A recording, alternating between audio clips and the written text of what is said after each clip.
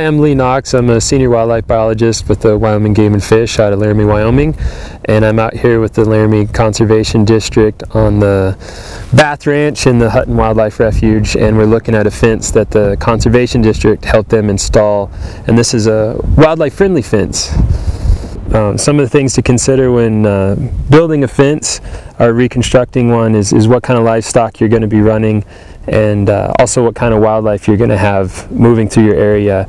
We happen to be in mainly pronghorn winter range here. Some of the key factors of this fence being that the bottom strand is at least 16 inches off the ground, preferably 18. And that allows the pronghorn to easily scoot underneath. The other added benefit to this is putting a smooth wire that lets them easily slip underneath the bottom. Pronghorn will jump a fence, they prefer not to.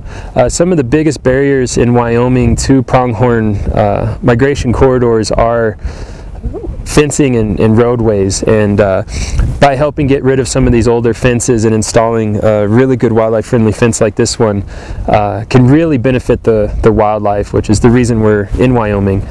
Some of the other considerations are elk.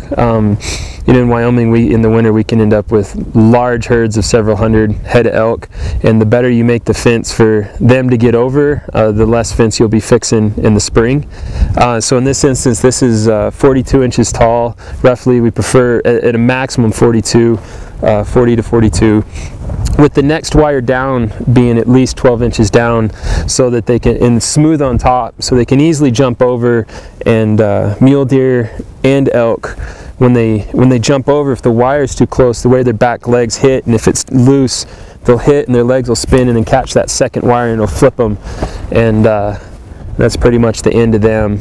And also, if it gets too tall and they can't figure out how to go over it, those big herds will just shove them through and kind of tear down the whole thing. So, and if you're interested in putting in a wildlife friendly type fence such as this one, you can get a hold of anybody from the Game and Fish that you work with, or the NRCS Conservation District. And we also have publications online on the Wyoming Game and Fish webpage, and also on the NRCS webpage.